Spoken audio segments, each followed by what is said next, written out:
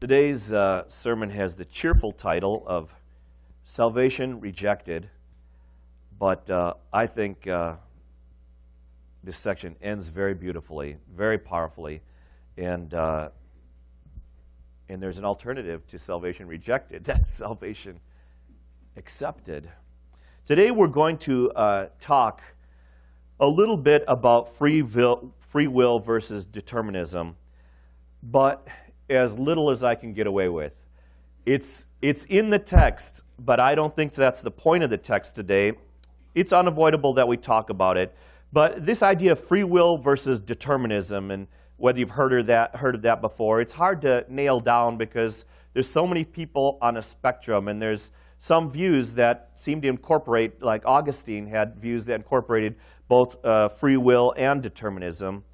The early church mostly leaned towards the idea of free will, and there was a fellow named John Chrysostom who really exemplified that teaching. And then shortly after him, Augustine came on the scene. And Augustine, great theologian who shaped the church, and not only did he shape the Catholic Church, but then through the Reformational leaders, he was a foundational figure for teachings of John Calvin. And so that's how we get this idea of Calvinism, which has its roots in Augustine. Two ideas. You don't have to remember these words, but maybe you can catch the concept. One is the idea of prevenient grace versus irresistible grace. Prevenient sounds like the word previous, right? So you can think of it that way, that God applies grace to the world. And you guys know this is generally what I teach. God applies grace to the world that enables fallen people to be able to make a choice to accept God or not. If God didn't first come to us, if he didn't first love us, we would not be capable of choosing God. But because he extends out his hand to us previously, then we are enabled to be able to make a choice. The idea of irresistible grace is that God, from the foundations of the world, decided who's going to be saved and who is not. And when his grace hits, there's nothing you can do about it. You will be saved. So that's the contrast between the two ideas there. And we'll talk a little bit more about this as we go. But I really, really don't think that this theological argument was on John's mind as he wrote this chapter. And that's why we're not going to be spending all of our time today, although we will have to talk about it. All right, turn to John chapter 12, and we're going to look from verse 37.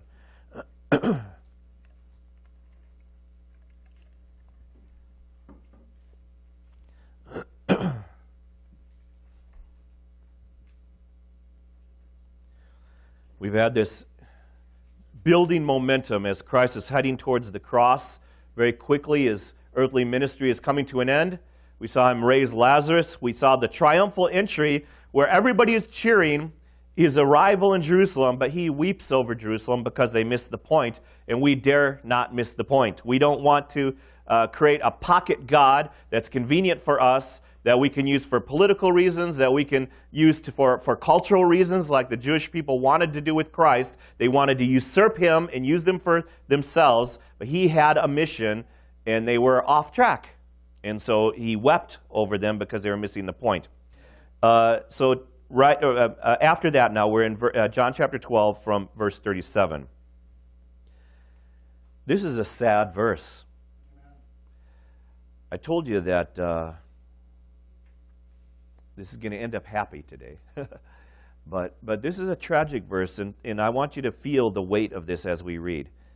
Even after Jesus had performed so many signs, so many miracles, there's signs that point to who he is, what he was about, in their presence. So God incarnate, God became flesh, God setting aside his glory, love, the creator of life, goodness incarnate, comes and stands in their midst, performs miraculous signs that no human teacher could do, and it says they still would not believe in him. They still would not believe in him. Well, that's missing the boat, isn't it? What could be more tragic? What could be more fearful? What could be more lonely than having God, who created you, who loves you, who knows you, reveal himself to you In your presence, you've seen the glory of God, you know it, and you miss it. The Bible says they would not believe. They would not believe. One of the most poignant phrases in the English language has to be paradise lost.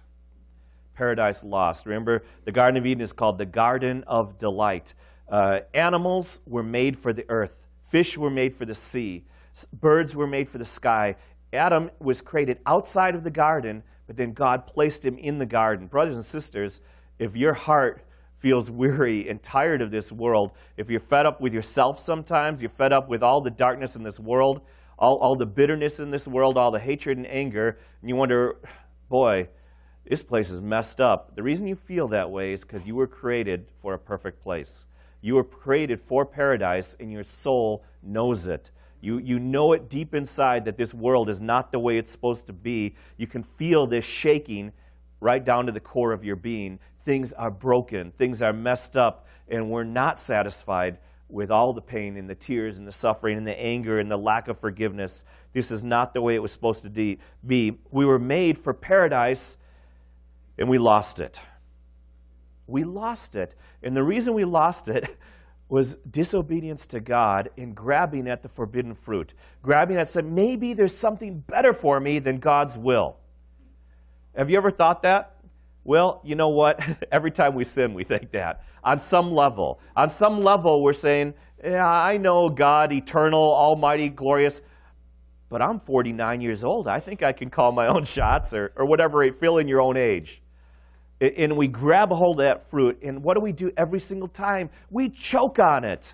The goodness, the fun, the excitement, all the things that are promised by the sin, we end up choking on, and we have divorce, and we lose our friends. And everywhere we see, things are not the way they're supposed to be because we've choked on the forbidden fruit.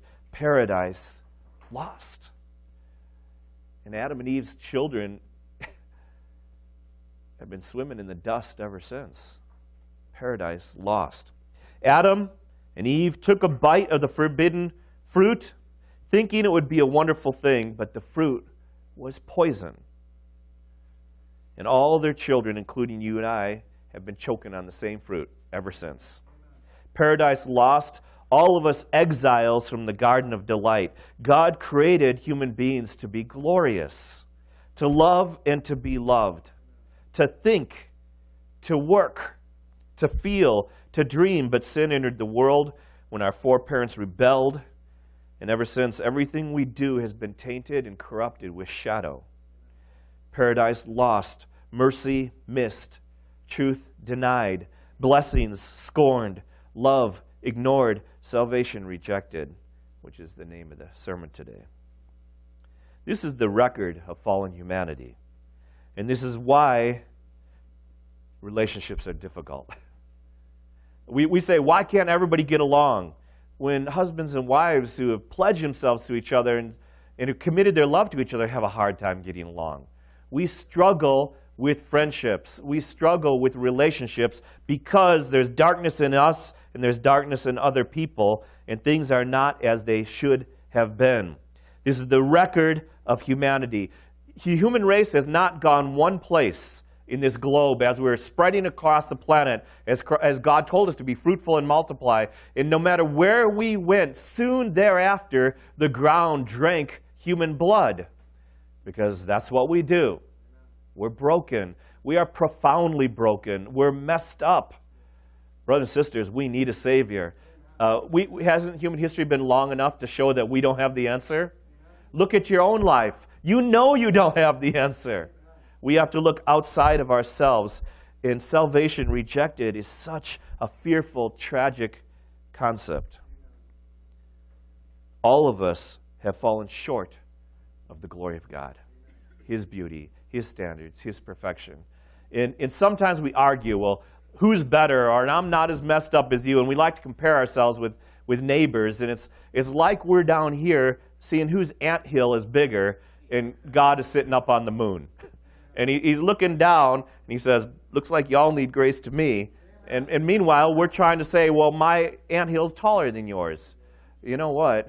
Thank goodness the blood of Jesus Christ covers all our sins. Otherwise, what hope would we have? We can't. We know better. We can't trust ourselves with this. This is something only God could do for us. Let's continue on reading there, again from verse 37. Even after Jesus had performed so many signs in their presence, they still would not believe in him. This was to fulfill the word of Isaiah the prophet. And this is Isaiah chapter 53, a beautiful chapter. It's sometimes we say Matthew, Mark, Luke, John, and Isaiah is another gospel. This is so powerful and so clearly, this passage on the suffering servant, Isaiah 53. Who has believed our message, and to whom has the arm of the Lord been revealed? In other words, hundreds of years before Christ, God knew that the Messiah would be rejected. And it's still true today, brothers and sisters, that God reaching out in love, and most people are too bored, too tired, too busy to get out of bed and get to church. Most people are too bored, too tired, too busy to open up their Bible. Most people too bored, too tired, too busy to pray. Most people too bored, too tired, well, you got the picture, to care about the things of God. Verse 39, for this reason they could not believe. So, wow, look at that. We start off with would not, and now we have could not believe, because as Isaiah says elsewhere, and this is before, he says, where Isaiah says elsewhere, this is before human beings put the numbers in there so you could find it easier, but that's Isaiah 6, verse 10. He has blinded their eyes and hardened their hearts, so they can neither see with their eyes, nor understand with their hearts, nor turn, and I would heal them. In other words, if they did turn, if they did repent, this is a U-turn, I'm doing things my way, my whole life I've been making my own choices, and now God has impacted me, and I'm thinking, God's ways are better than my ways. I know how to run my life into the ground. I know how to treat people badly. I know how to pout and complain and be unthankful. Maybe God's ways are better than my ways. And so this is a surrender. This is an act of saying, God, I want to be about you. I don't want to be the captain of my ship anymore. I don't want to be the boss of my life anymore. I don't want to be my own personal God, because I make a very poor God. Lord, I need you. And then we turn to him in faith, and God is good to forgive everyone who comes to him in faith. Where was I going to? 43? Yeah. And Isaiah said, because he saw Jesus' glory and spoke about him. So this is interesting. Verse 41 says, this passage in Isaiah, which we're going to look at in a moment, this is when Isaiah the prophet is commissioned. God calls him to be his messenger in the temple. In John, working through divine illumination of the Old Testament, says he saw the glory of Jesus. This is called a theophany, when you see an echo of Christ in the Old Testament before he actually incarnates himself at what we say is Christmas. Yet, at the same time, even among the leaders believed in him. So first we had this group of people who would not believe, then could not believe. Now we have people who in a sense believe, but look what happens here. But because of the Pharisees, who were the conservative religious leaders of their time, they would not openly acknowledge their faith for fear that they would be cast out of the synagogue. And we started this, verse 37, with a very tragic verse saying, even after Jesus had performed so many signs in their presence, they still would not believe. Here's another tragic sentence. For they loved human praise more than praise from God. They didn't want to say they were Christians. They didn't want their friends and their coworkers to know that they've made a change and that they're surrendering their hearts and lives to Christ. They didn't want to talk about this surrender. They didn't want people around them to look down at them. They didn't want to lose the respect or the image that they had with others. In this culture, the synagogue was everything. It was the center of family life. It's the way church used to be, in the West, in the United States. Everybody would come together, and you'd be at the church all the time. We're trying to do that. But this time and place, to be kicked out of the synagogue was to lose your connection through the synagogue to God, and to lose all maybe business opportunities, your networking opportunities, and that's where your relatives are. There's where your friends are. That's where all all the people that you love in your community are there. And the Pharisees were going to kick people out if they were connected with Christ. Verse 39 again, they could not believe. verse 37, they would not believe. This is a process of becoming hard-hearted. We don't know when our hearts become so hard that they can't be softened anymore, that there's no hope of repentance. We don't know when that happens. And so our job is to keep holding out the love of God, keep holding out grace opportunities. Our church is filled full of people who at one time, people would have said of that person, they'll never be a Christian. That person would never step foot in church. And they're full of the love of Christ, worshiping each and every week. So we don't know who is beyond the reach. But God in heaven knows when this person is rejected and rejected and rejected, their heart has become calloused. Their heart has become so hard that there's no longer, they have gone from would not to could not. Verse 40, he has blinded their eyes and hardened their hearts so they can neither see with their eyes nor understand with their hearts nor turn, and I would heal them. This passage again comes from the calling, the commissioning of the great prophet Isaiah. And I'm going to read from you from chapter 6. You can follow along or you can just listen if you'd like. In your Bibles, Isaiah chapter 6 from verse 1. And he gives a specific timestamp on this. He says, "In the year that King Uzziah died, I saw the Lord, high and exalted, seated on a throne, and the train of his robe filled the temple." And remember, we just saw that John says he's talking about Christ. "Above him were seraphim, each with 6 wings. With 2 wings they covered their faces from his glory, and with 2 they covered their feet, and with 2 they were flying, and they were calling to one another, 'Holy, holy, holy is the Lord Almighty. The whole earth is full of his glory.'" Wouldn't it be nice to have their eyes to know and to see? Verse 4, "At the sound of their voices, the doorposts and the threshold shook, and the temple was filled with smoke. 'Woe to me,' I cried, 'I am ruined, for I am a man of unclean lips, and I live among a people of unclean lips, and my eyes have seen the King, the Lord Almighty.'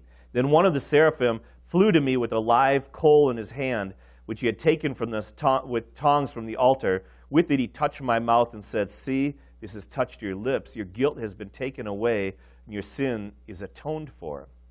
Then I heard a voice of the Lord saying, 'Whom shall I send, and who will go for us?'" The royal we there. And I said, "Here I am, send me." Isn't that beautiful? Amen. You encounter living God, and God says, "I want to make you fishers of men." He says, "Go out into all the world, making disciples of all people, teaching them to obey everything I've taught you," is Christ's great commission that he keeps giving at the end of his ministry. And how should we respond? Here's how we should respond. "Here I am, send me." I remember that's the way my heart was before I went to Japan as a missionary, before I started any ministry in the United States or in Japan, before we started this church. "God, I'm not much. God, I don't have this ability or that talent. I can't do this or that. I know my inadequacy, Lord. Without your blood, I would say, woe is me. Lord, I'm not much, but here I am." That's a comfort to me many times. I don't have to be all of that. God, listen please. God values availability in a heart that desires to serve more than all the talents and abilities in the world. Amen. Be here and say, "Lord, here am I. Lord, here am I. Please use me, send me, speak through me, work through me, bless through me, love through me, Lord. Please use me." There could be nothing I would desire more than to be an instrument set apart, sanctified for your use. And I said, "Here I am, send me." Isn't that beautiful? He's first, woe is me. He's so miserable because he's a sinner, and he knows it, and his culture is sinful. And God forgives his sins, and then says, God says, "Who am I going to use?" And it just erupts out of him. Even though he's terrified, the whole place is shaking with the glory of God. God says, "Who can I use?" And he says, "Here am I. God, I'm right here. Please use me." And God said, "Go and tell these people, be ever hearing, but never understanding. Be ever seeing, but never perceiving. Make the heart of this people calloused. Make their ears dull and close their eyes." And John Piper said that what makes them so hard-hearted, it's God's glory. They don't want to see God's glory. When we see real God, what does that mean? We're not God. When we see real God, what does that mean? He's up here, we're down here, and we're tiny. And we don't get to call the shots. We don't get to, we can't shake our fists at heaven. That doesn't make any sense whatsoever anymore. So we see the real God, we see his glory, and what does that do? A lot of people's hearts are hardened and they turn away. And Piper said they want a God that can carve out of wood. You know what we've been saying? We've called it a pocket deity, right? We want a convenient God that we can put in our pocket, take out for good luck. You know, when we want a little something, want a little safety, want a better job, want more money or whatever, take out God. No longer convenient because he thinks he can call the shots. Who does he think he is anyways, God? And we put him back in our pocket. We want a convenient God. God is imminently inconvenient. He is awesome and he is glorious. And either we recognize him as God or we miss the point and we're wandering in darkness. Brothers and sisters, does this have any practical application for you and I, maybe? For our own lives, right? For our own lives, that we want to be people who kneel before God, not people who walk in boastfully and tell God what to do. But also, how about when we talk about Christ to other people? Aren't we often so worried, well, I don't want to offend them. God is here shaking the planet, and we try to say, shh, God, don't be afraid. They'll run away. God says their hearts will be hardened if they're not willing to come to me on their knees. The practical application for evangelism here is we must proclaim God as glorious as he is. We have to proclaim the truth of God. Otherwise, we're bringing people to a made-up God, kind of like Santa Claus, or maybe God like a vending machine. You push the right buttons, you get what you want. That's not God. We want to bring people to real God, glorious God, almighty God who loved them so much he bled for them. This is the God. And so practical application, speak the true God. And don't be afraid if people's hearts get hardened. God said it's going to happen.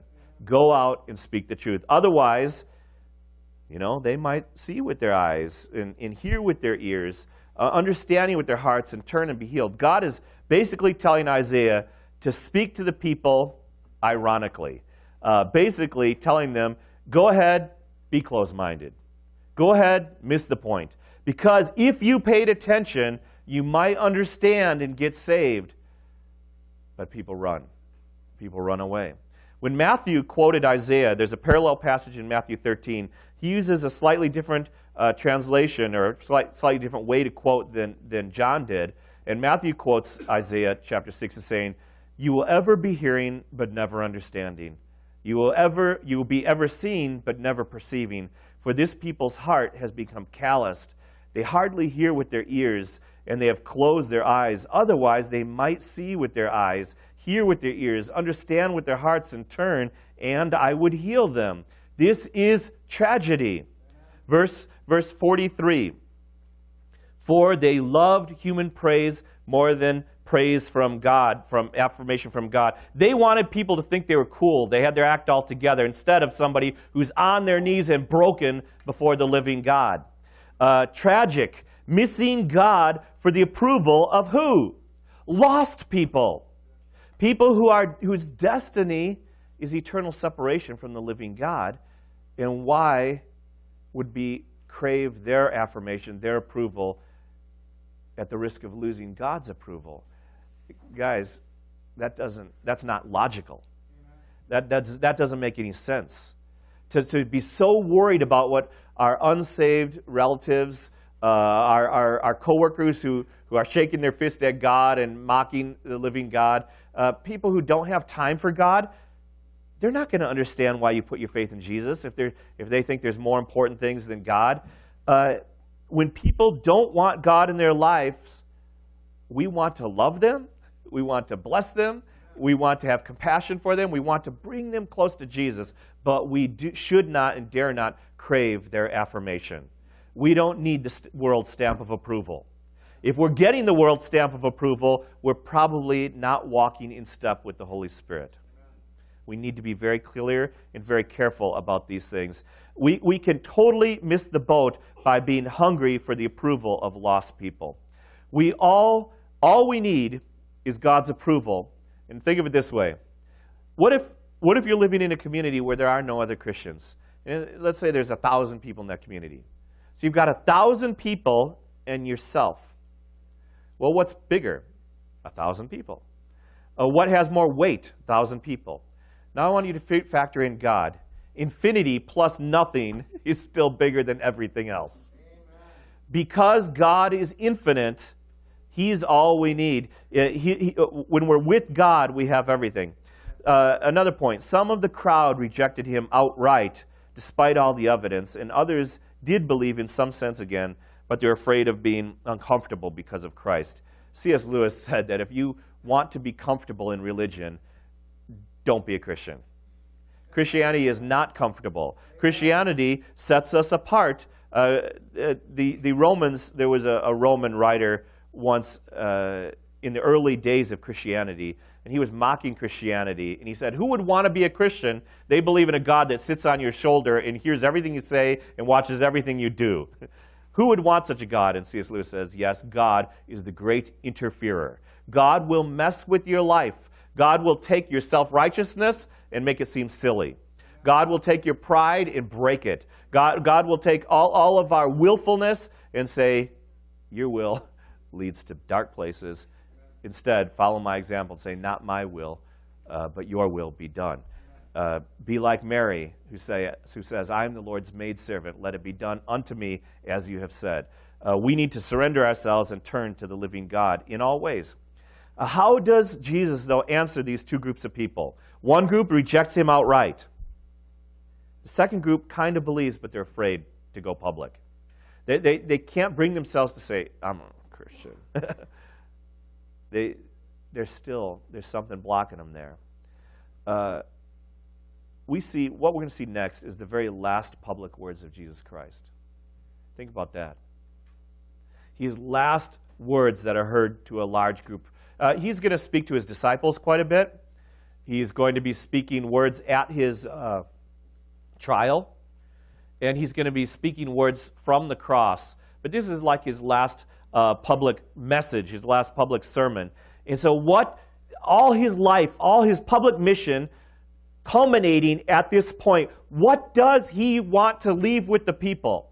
This is powerful. What does Christ really, really want us to get? And we have this darkness. We have people who would not believe, people who could not believe, people who are afraid of believing because of what other people would say. People's hearts are becoming hardened. And what does He say to them? What does He want to impart? These words, He's on the way to the cross. Verse 44 says Jesus cried out. He's got something to say. It's the passionate cry that some translations say. He shouted.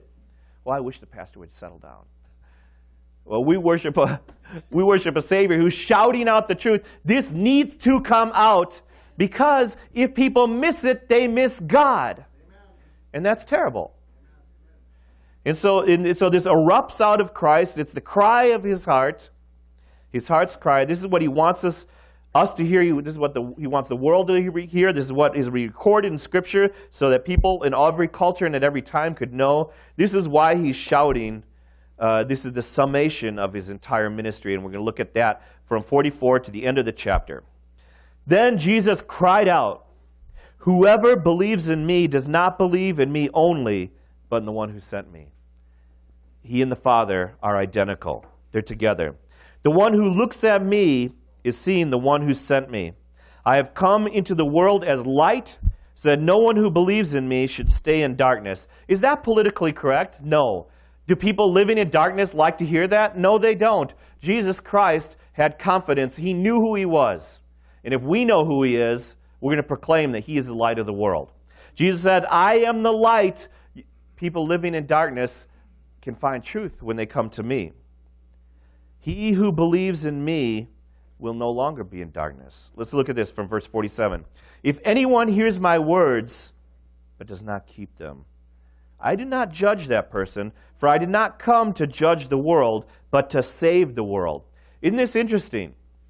There's a real distinction here. I often hear people say, well, if God loves everybody, then why does He judge us?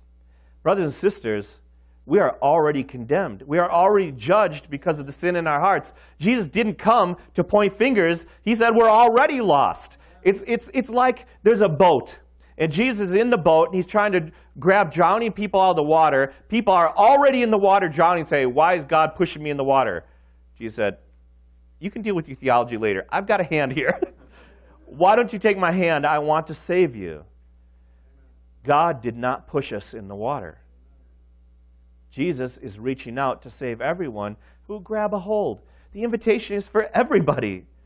Heaven's doors are wide open. The doors that are closed are the doors in our own hearts. The doors of heaven are wide open. And anyone who will come, who will have faith, who will believe, who will trust the living God.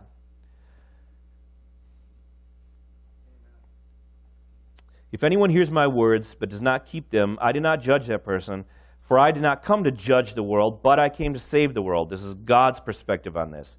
There is a judge for the one who rejects me and that does not accept my words. The very words I have spoken will condemn that person on the last day, because there was the ladder that you could have climbed to get out of the burning building, and you rejected the ladder. For I did not speak on my own, but the Father who sent me commanded me to say all I have spoken. There's some practical application here too. If the perfect Son of God says, I'm doing everything the way the Father wants it done, why in the world would you guys, and why in the world would we say, I think I'll do things my own way. I think I'll walk away from God's way. If Jesus was totally in sync with the Father, that's probably a good example for us too. And then verse 50, I know that his command leads to eternal life. This is the summation. All that darkness, they could not, they would not, they were afraid of what other people believed. And Jesus said, he shouts out this truth because he knows. He said, I know that his command leads to eternal life. That's why he came. That's why he wept at the grave of Lazarus. He's coming to bring truth. He's coming to bring salvation. And that's why he's shouting it out to the world. Brothers and sisters, why would we keep this a secret? It doesn't make any sense. If we love people, we have to love them enough to be uncomfortable sometimes, right? And speak difficult truth because we know that what God is teaching us here leads to eternal life. So whatever I say is just what the Father has told me to say. And when we try to apologize for God, well, the Bible really doesn't say that, and God's really not. And why in the world do we think we have to be interpreters for God? Jesus said, I say just what the Father has taught me to say. Brothers and sisters, we want to say just what this Scripture is teaching us to say. We want to be God's people, the Lord's man, the Lord's woman, wherever we go. Again, and you've heard me say this many times, there is no such thing as a God-forsaken workplace if you're there. There's no such thing as a God-forsaken school if you're there. If you are trusting the Lord in your neighborhood, it's not God-forsaken if he's put a light there, if he's put you there. We want to do and say the things that God has called us to do and say. Verse 47 echoes all the way back to John chapter 3. Look at verse 47 again. If anyone hears my words but does not keep them, I do not judge that person, for I did not come to judge the world, but to save the world. All the way back to John chapter 3, verse 16. Remember that? One of the most famous verses in the Bible.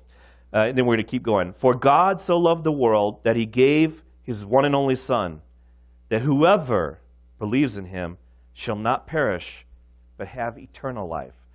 Jesus said, his last public ministry, I'm shouting this out because I know this teaching leads to eternal life. For God did not send his Son into the world to condemn the world, but to save the world through him.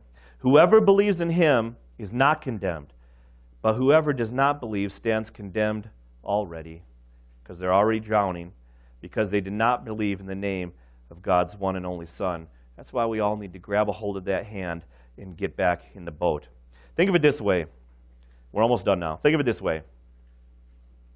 In heaven, there's going to be a big party. There's going to be celebration. There's going to be endless joy. And people say, well, won't memories of this earth, in the tears and in the loved ones and all the pain and separation, diminish the glory of heaven? And there's a logical, I understand the emotion of that. In this side of heaven, we're not going to be able to deal with all that emotion. But there is a logical explanation. This world is finite. All the pain of a finite world is overwhelmed by the goodness of an infinite God. Infinite love, infinite glory, infinite beauty is going to overwhelm, in just like a tidal wave crashing down, and all our tears will be wiped away. This is the promise that God has given us. Think of it this way. Jesus came to invite people to party, not keep them out. It's kind of silly to blame God for not letting you into the party when Jesus is actually standing at the door, holding it open, and inviting you in. Why is God kicking me out of the party? Again, you might want to deal with your theology later. I'm holding the door open for you. Come on in. Come on in. The question is, brothers and sisters, friends, do you want to go in? Could you go? Could you? This would, could. Could you go? Yes. The door has been opened by the blood of Jesus Christ. The door is open for all who wish to enter. It's time to stop choking on forbidden fruit and let the Savior wipe away the tears of paradise lost. Salvation rejected is the most terrible thing possible. Salvation received, the most wonderful. Jesus is crying out for all of us today, shouting out from his heart, we know that we're sinners, we know that we need a Savior, and he knows his words lead to eternal life. If we're Christians, let's leave behind all the junk that keeps us from walking with Christ.